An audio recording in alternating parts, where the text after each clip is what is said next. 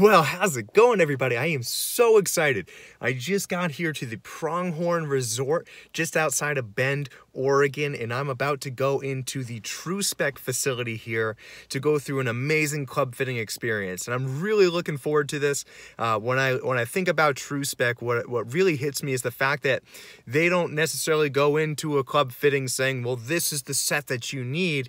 It's very brand agnostic, meaning they're just going to take you through a fitting to get you the best results, regardless of what the club makeup or shaft selection or preconceived bias might be. And what really excites me about it is, in my mind, I have this idea of what I think I want, but we're going to go into this finding out exactly what works for my swing, and it's just going to be this incredible experience. So I'm really excited to take you guys along for the ride and show you a little bit about what happens with the TrueSpec club fitting experience.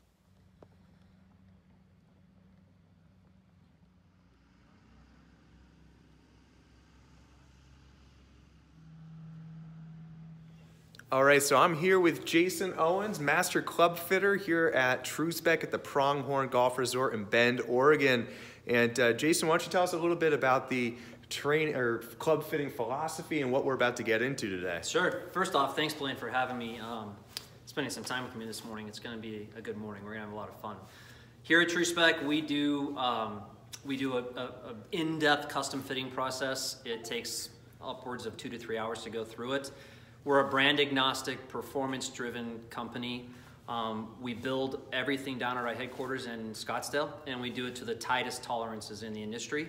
You know, and it's pretty interesting to take a client through the whole process. It can be overwhelming at first, thinking you're going to hit 600 balls, but you really don't. You probably maybe hit 100 balls, 120, but it's extremely fun to figure out what really fits best and performs best. Typically, it's not what a player thinks they should play, but it's pretty fun to figure that out. Awesome. So, Jason, real quick, for those that might not know, what does brand agnostic mean? Brand agnostic means that we favor no one particular company. So literally, we would represent every brand possible. Brands even that most people don't get access to, such as Mura heads or Epon or Strixon, PXG, Mizuno's, Titleist. I mean, you know, we have literally 30,000 different combinations of things, of head, shaft, that we can get into, and that's why it takes a little bit of time to kind of take people through it. Sure. So what about, you know, I have a set here. Yep. How does the set that I'm playing play into what we're about to do? Well, first off, after we do the initial interview and ask about your game and skill level, what are your goals, limitations physically, we just get to know each other really well. And then I take 10, 15 minutes and I blueprint your entire bag. So what that means, this is our blueprint station. So I'm gonna check loft lie, length, swing weight, frequency of shaft, and then how that club, it'll get put into a blueprint, and then we get to see kind of how it's mapped out. Were they built correctly? Are they consistent between gaps, lengths, weights, etc.? And that's really what sets TrueSpec apart from everybody else is, you know, maybe there's only one piece of the build that's off, but it's important for any player, not just a good player, but higher handicap level players, especially when people are learning to take some lessons in coaching and a coach is asking them to do something specific, but yet that club can't match or line up with what that player is doing. That's why fitting and coaching and teaching go hand in hand. Fitting is extremely important. Awesome. And for those that don't know, is this the only TrueSpec? There's 17 locations in the country, 23 locations globally. We've opened several this last few months, but in the Northwest, even on the West Coast, this is only one of 3 locations, I think. So definitely the only location in the Pacific Northwest. And Pronghorn Resort is amazing. It's definitely a first-class facility, for Absolutely. sure. No, I'm excited to be here. If anybody hasn't been into the Bend area, I try to get down here from Portland as much as I can because it's pretty awesome. So, all right, so we're about to get into what's the first step? First step, we're going to get into blueprinting. I'm going to start with irons and just start checking things. It'll take 10, 15 minutes. Usually I'll probably have you hit some shots as you start to get warmed up, and then we'll take a look at how it's put together, and we'll start capturing some stuff on TrackMan. Awesome.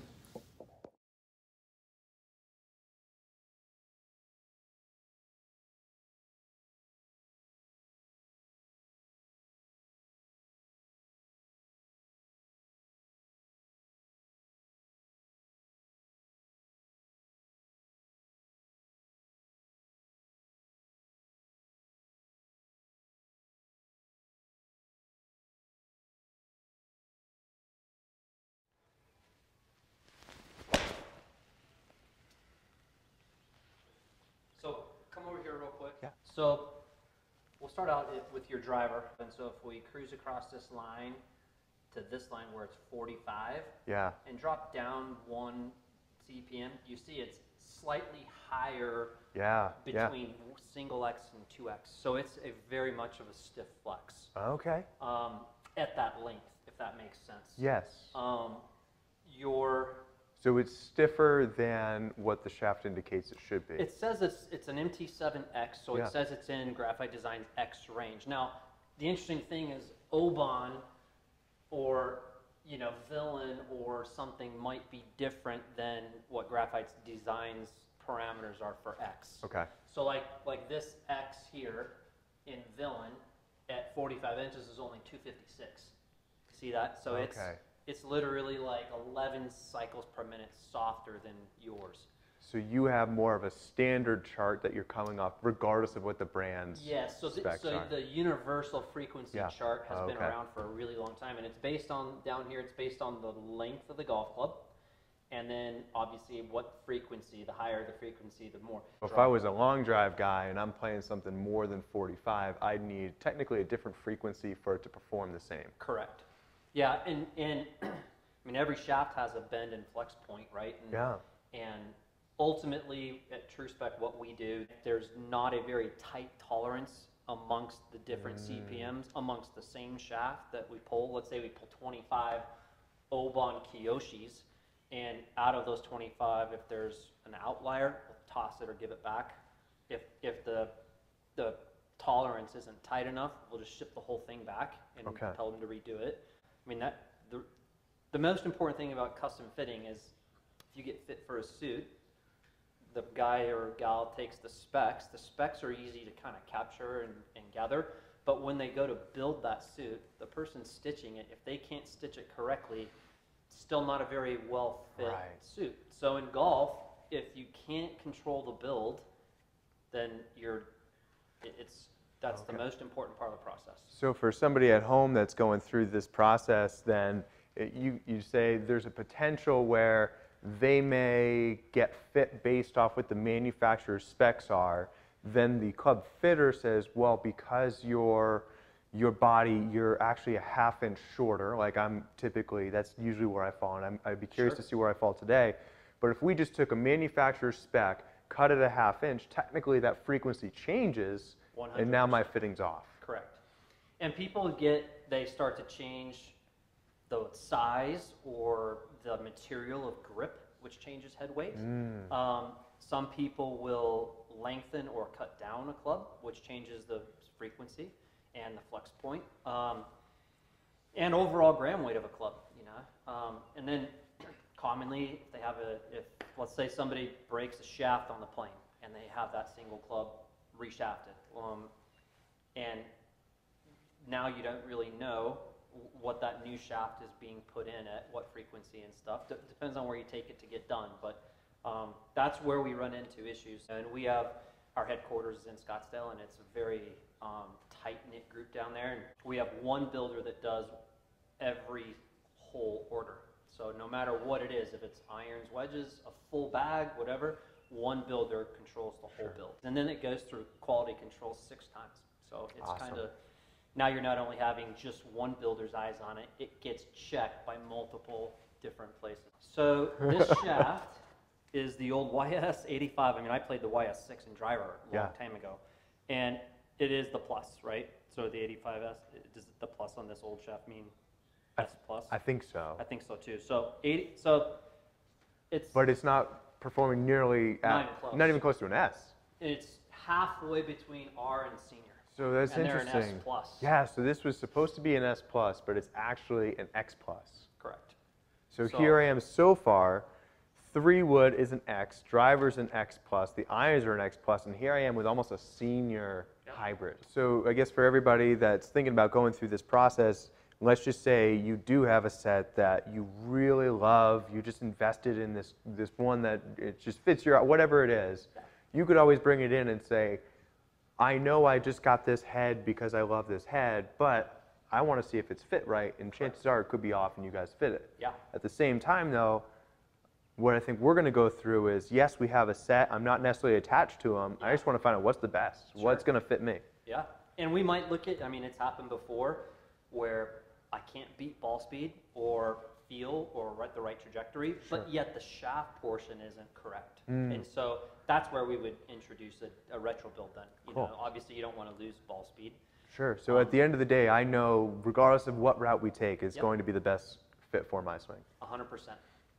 Okay, let's get you hitting some shots. Yeah, that's a good one. Can we just do that 5 times? Oh man. You play half-inch short. Yeah. You have very good. You have tour average club head speed. So when I see that much club head speed, and I'm gonna assume that the carry and total distance would not be your #1 priority. Like you hit the ball plenty far. Sure. Right? Exactly. Yeah. Some people that is right. They don't generate enough club head speed. They say, my clubs aren't going anywhere anymore. Sure. They're older product, etc. But for you, distance is not the primary target. I need to keep it in play for sure. So this grouping is a little bit. Oh yeah. It's really good window trajectory control. Okay. Pretty good, I would say. I mean, ideally, if this was a stream of water coming out of a hose, we would want those landing areas to be a little tighter and clean up, not hit too many windows there. But you hit the grouping. It's pretty good in the face, so it's not heavily toe, it's not heavily heel. Sure. So 37 inches, I mean, at the length you're playing, I think is really good. 88, you're looking for 100 to 120. Yeah. Across the board with driver down for everything. So your highest was 95, plus or minus 7. Oh, and today's a high day. And They're going today, a little higher for than you, normal. It's a high day. Want maybe just a fraction softer shaft to make the shaft like do it for me. assist a little bit. Yeah. And not get too crazy on spin. So now we get to go pick heads. You're a player, in my opinion, that likes to move the ball both directions, okay? And you hit the ball in the middle of the face, so you don't necessarily, in my book, need to play something that's gain enhancement or improvement or just in the offset category. Sure. So I'm going to go through and pull a couple heads. I'm going to pull that. You have the Cobras, so I'm not going to pull the Cobras. I might pull that near 501. That's pretty good. That's pretty good. This guy's pretty good. We're not going to all these. And can I throw a bias in? 100%. You get to pick anything you want. HMB. That's awesome. That's I pulled the MP20, the original. yes. That's why I didn't see it. Yeah. I just be curious because coming into it, my bias is that guy.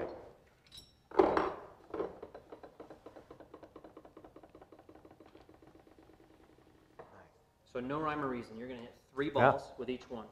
If you hit a poor one, I'll say one more. Sure. But ideally, we just want to see how this combination feels and performs. So at least we know the Gramway, the shaft's the same as you've been playing. And if I hit one that stands out, do we make note?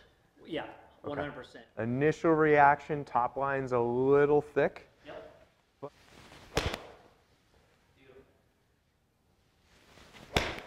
Oh, we can throw that one out. Okay. Go drop. All right, one more. There we go. Okay. Come on over. Let's take a quick. So identifying for me, not good, not good. We moved the wrong way. Yeah, in those 4 columns to the right, all those 4 right there, we're going backwards from where you were. Okay. Makes sense? Yeah, absolutely. So to me, this head isn't outperforming what you're currently playing. Sure. Okay. CB, same shaft, same everything. Initial reaction before I swing, I like the top line look. It's probably because I used to have some of these in my bag, so it's already in my eye. But I do like that thinner top line. I'll take that. Feel any day. Definitely a higher, at least what my eye sees, is that was much higher than the last club we tried.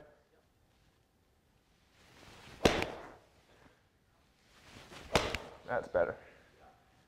That's the ball flight I like. Tiny little fade. Better contact. It's definitely higher. All right, let's try to get this one. Same shot. Let's get it to land on that white flag. All right, come on over. Let's take a look at this. Super spinny. 6,500. Higher peak height, 96, over your, I believe, 88. Okay. Oh, wow, look at the carry, though. Correct, nowhere. So it's high because it's ballooning. Correct. So I said earlier, I do want higher peak height. Yes.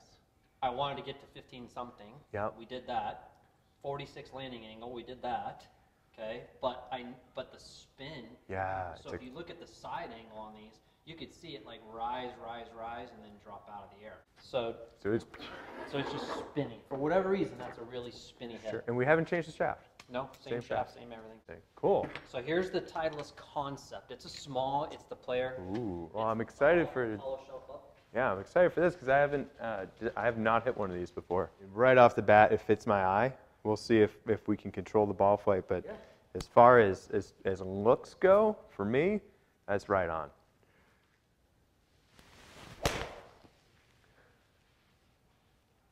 Holy smokes. Yeah, I mean, initial reaction, first shot, I like the height, I like the ball flight. It's a miss, but it's a good miss. All right, let's see if we can turn one over. Yeah, I'll take it. I lost it, but I know TrackMan still sees it. Yeah, so come take a look. This one's pretty good. You did want to move some different shot patterns. The spin's the same. Yep.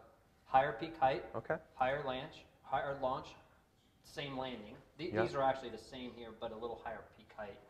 So it's still fairly tight, especially for not quite centering it up. Yeah, and I like the dispersion. Yeah, absolutely. I like that it's now you're actually missing it 4 feet left, plus or minus 17 feet. So it's the most accurate so far. MP20, this is kind of what you were curious about. Yeah, I'm a little biased toward it, only because I had a good experience at the PGA show in Vegas a couple months ago. Good. This is right up there with that concept iron in terms of how it looks, fits my eye.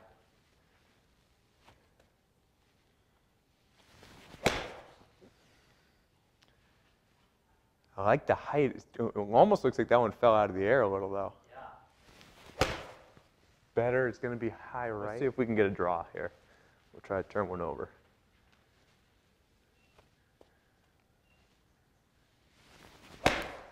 Well, I got to turn over, but that's not the one we want to turn over. We'll go one more. Best feeling shot? Yeah, 129 ball speed, the center of the face. All right, let's take a look. Yeah. I don't think it's going to catch like the concept. No. But see, it's middle of the face, but it's the blinking one there, so it's not even as good as the others up here. So the best one with this was still not as good as one of the worst ones with the other. Correct. So this is really cool because my bias would be, let me just get this head and make it work. Right. But I mean, still, all in all, it's half a club shorter. It's 5 yards shorter. Yeah. Let's see what we can do here. Initial reaction looks probably my favorite looking one out of the bunch so far. But then again, it is tiny, but I like that. Way off. There we go. Nice. So I like the ball flight, the tiny little fade. So the interesting thing here, fastest ball speed of the day. Really interesting. 130. But I did hit the middle of the face. You hit the dead center of the face. Perfect spin, perfect peak height. Wow. Almost 10 yards more carry. Okay. Because that, all right, so we know what happens when we pure it. Or maybe we're just going to keep puring it. So, There's a miss. yep. But I'd be curious to see how bad the miss is. Here. So the miss is off. Correct. Okay. So while the best have been the best, Right. the miss has is the been way worst off. of the miss. Yes. Okay. Do I want to maybe give up 3 to 5 yards of the best to keep my dispersion down when I don't hit it well? And have higher MY. Yeah. Another miss.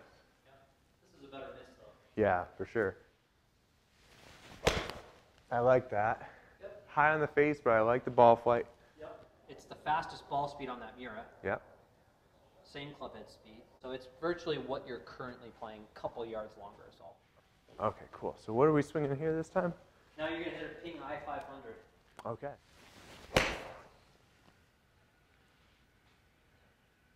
Not bad. Yeah, first reaction is I didn't hit it well, but it still seemed to jump off the face. Let's see if we can get one pure here.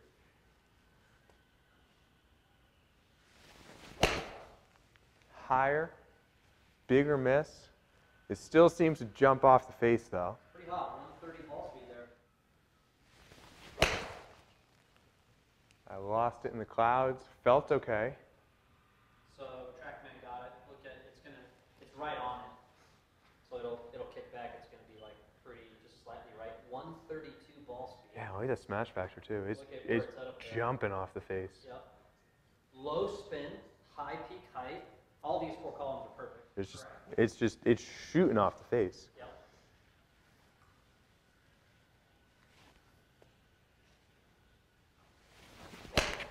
There we go.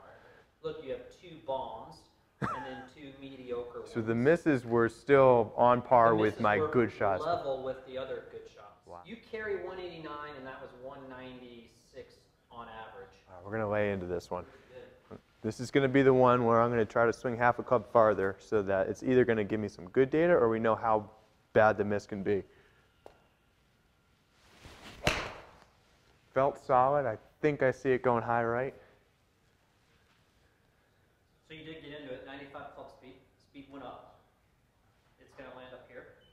See? Right there. So even that one that didn't quite feel solid was still very solid. So it may not spin more, but it's launching higher, it's landing steeper, and it's going a club farther. 8 mile an hour faster ball speed.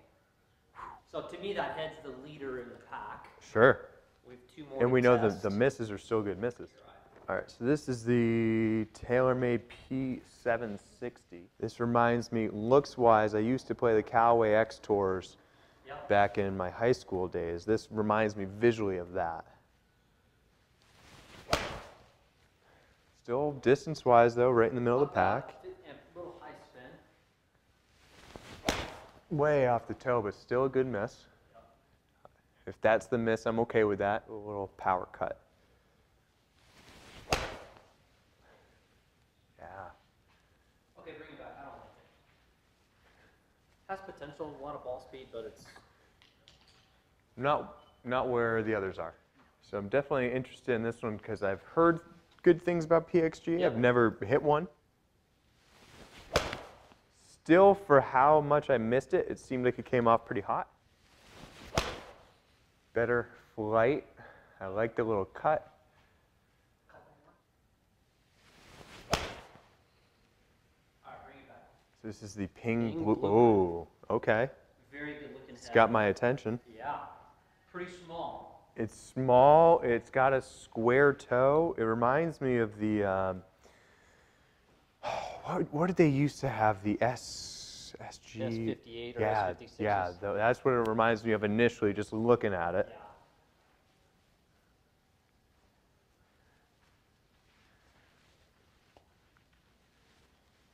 All right, let's start off a little buttercut. That's better. So good. Super high, Yep. but it's still just shooting This off. has same loft as yours. Yep. That's the highest ball I think I've hit today, at least visually. I'd be curious what the data says. 95 peak height, so it's Okay. similar to the ping, but it was 5,800 spin. Let's try a little draw.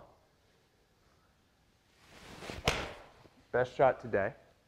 100%. 134 smash, 141. I mean 141, but 134 ball. Oh yeah, that one let's go play on the mini tours with that shot right there.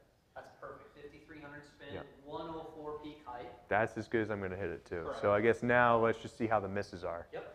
Because that's as good as that one's going to get. So let's try it. Same shot. That one was just this butter draw. I liked that one. Let's do it again. Thin. I got. For being skinny, Yeah. or 127 ball speed. Oh, there it is. So the dispersion's still not that far off. No. So it misses well. And we both know golf is just a game of who can miss the best. There it is. There's the same quality shot that Drew before. That one was with the fade. So now I know best of the best draw versus fade. Yeah, and they're right next to each other. Yep. Yeah, and it feels really good for I hope this doesn't come off when I say it that way. I don't think of Ping as a forged club company. Yeah. And yet this is a forged club from Ping, Yep. which is really cool.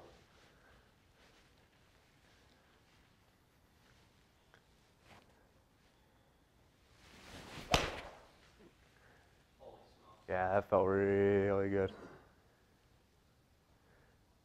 Yeah, that's right next. Okay. So ultimately, like that combination beats the concept Yeah. by a long shot. So you see how we started to identify the white is your club, Yep. lateral dispersion, okay? Average 15 feet right, plus or minus 37. The blueprint average 17 feet left, plus or minus 3 feet, okay? If you look at just sheer data, which is what we are as a company. Yeah. 126 ball speed with your gamer, 133 ball speed with the blueprint. Yeah. A little more club head speed too, even after you've hit 58 shots. You average 189 carry, this is 198 carry, so Huge. as a pro picking up 9 yards, when that's not even a column that you would say I would like. You've got perfect spin here, higher peak height, good launch, better landing angle, 10 more yards in the air than yours, and way more ball speed. I like that combination for you 100%. Now, ultimately what I would tell you is, like, if you looked at these two heads and had to pick, you would probably pick the blueprint. I would, yeah. So I would, and this is the way my game works, but if it was down to these two, Yeah. and I had to give up 3 to 5 yards for the comfort of what I'm looking at, I would do that. So we've hit 9 clubs, was it? Yep, 9 different heads. And so the right column here, were just for me. It's not that these are the wrong clubs for you if you're watching this. It's just these didn't fit my swing. There were some close ones. There were not some close ones. These were moving in the right direction. But at the end of the day, there's our winner right there. Awesome. So Jason, that was a really incredible experience. I think the big thing for me is what I thought was going to be the right club was not anywhere near what the result was. So if anybody else wants to go through this experience, they want to get in with you and go through that same thing, what do they do? How do they get in touch with you? You can do multiple ways. You can go to TrueSpec Golf's website. You can contact customer service down there. They route it in to me. You can also sign up online directly at TrueSpec. You can call them and we have an amazing customer service team. You can call me directly. My number is 971-404-9787. That's my mobile. That's actually the only phone that comes into the studio here. And my email is jason.owens@truespecgolf.com. So you can reach me at that place too. But it was a pleasure having you out today. I mean, we could have spent even a few more hours and got through a little bit more in the bag. I really appreciate the time. I'm definitely going to be on back. And now it's just a matter of let's get the clubs in my bag and then we'll go out and play with them. I'm excited. Awesome. Thanks Jason. I appreciate your time.